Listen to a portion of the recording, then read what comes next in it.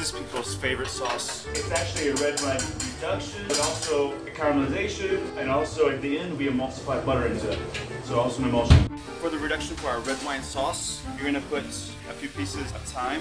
I just take these and I strip them down. The tops break off, and that's fine, because if it's tender enough to break, then it's tender enough to eat.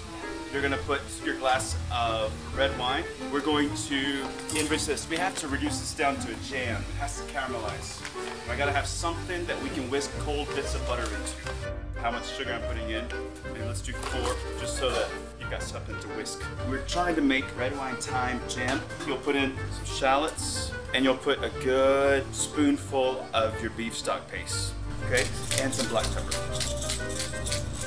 We have to reduce that down into jam. Turn the heat off while you're putting the butter in. You can even pull it down on the table where it's cool. And then you emulsify cold bits of butter inside. We have this cooked sugar syrup base that you emulsify butter into. You're going to generously salt this because all that sugar gets, you have to balance it out with generous salt. And you have some in the stock.